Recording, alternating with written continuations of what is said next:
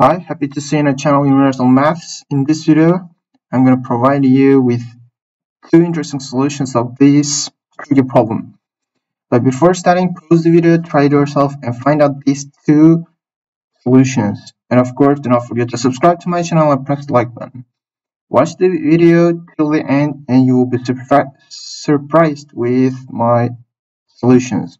Let's get started. We have to find out x here. The first way of solving this problem is to continue this line. So if we will continue, we can see that EH line will be parallel to the two lines AD and BC, and which means that if these two angles will be alpha and alpha, this angle will be also alpha. And if this will be beta here, it will be also beta, and this will be also beta, which means that these three line segments will be equal to each other. And we can see that DC is divided by two line segments that are equal, which means that EH will be a midline here. And now we can find out a midline by the formula 8 plus 6 over 2, which will give us 7. And now we can find out the FH line segment, which is 2 plus FH will be equal to 7. Now FH here will be equal to 5.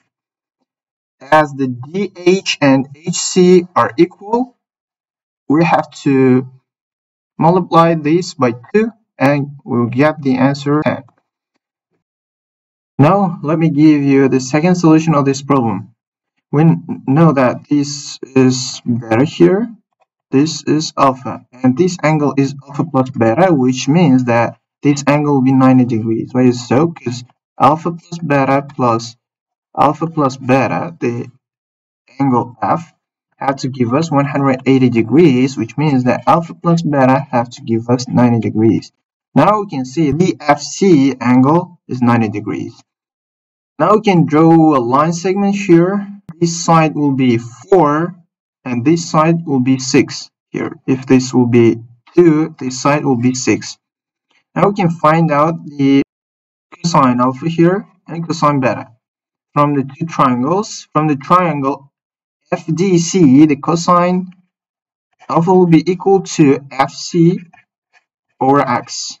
And from the triangle FIC, we can find out also the cosine alpha, and it will be equal to 6 over FC. And the cosine beta, we can find out that it will be equal to FD over x will be equal to 4 over FD.